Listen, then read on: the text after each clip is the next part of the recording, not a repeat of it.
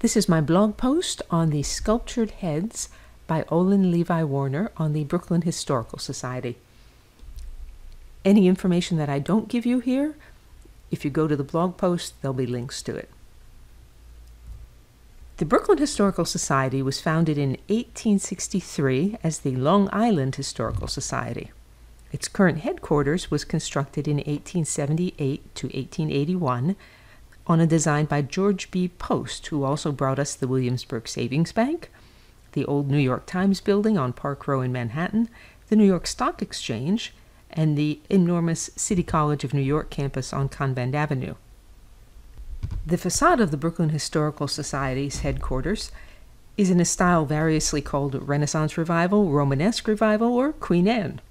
It includes the terracotta heads by Olin Levi Warner.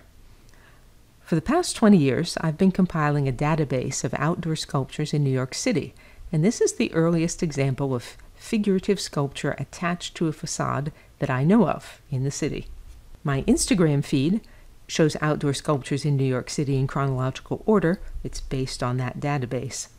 These terracotta heads predate by 10 or 15 years the explosion of architectural sculpture that followed the Columbian Exposition in 1893 and became known as the City Beautiful movement.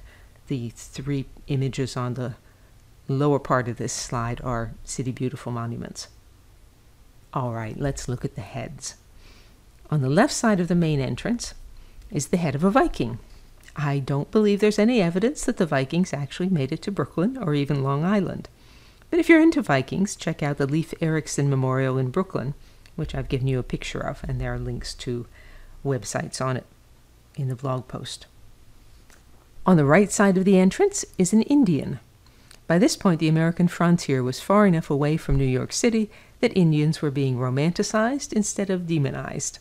See my comments on John Quincy Adams Ward's Indian Hunter in Central Park.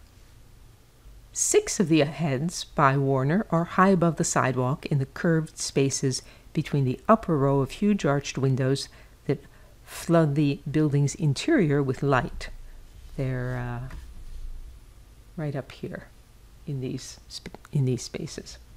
The subjects of the heads present a fascinating survey of the historical figures that educated Americans of the late 19th century considered most important.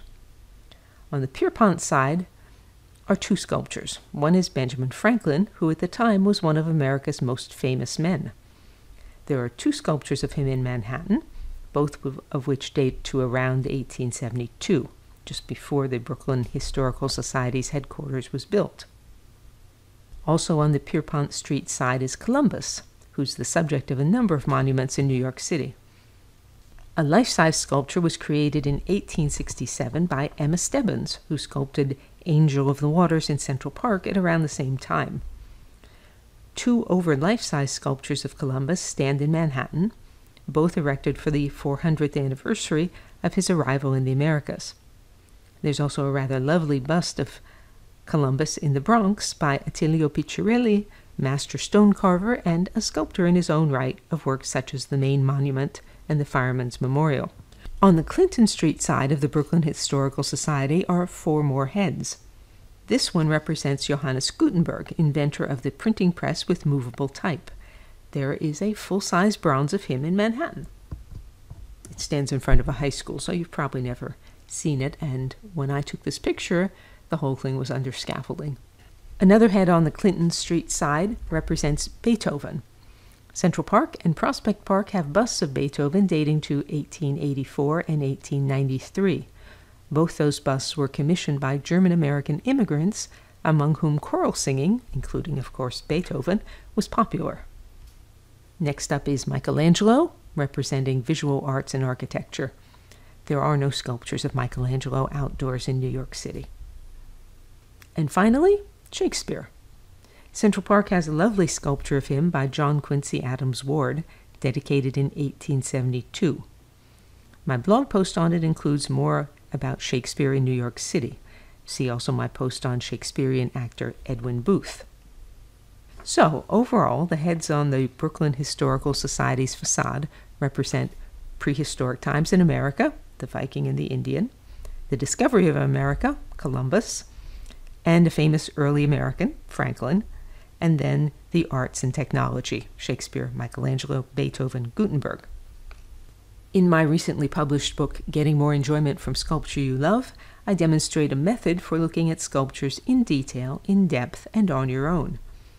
Learn to enjoy your favorite sculptures more and find new favorites. I want to emphasize that the book tells you not what to think about art or specific pieces of art, but how to think about it, a method for looking at it. DianeDurantewriter.com has hundreds of posts on sculpture, painting, Central Park, and my many other obsessions. To join the free Sunday Recommendations email list, visit the URL on the screen or email me, and you can say, "Well done, Diane," or support my work and receive rewards by means of the tip jar on DianeDurantewriter.com. Thank you as always for listening.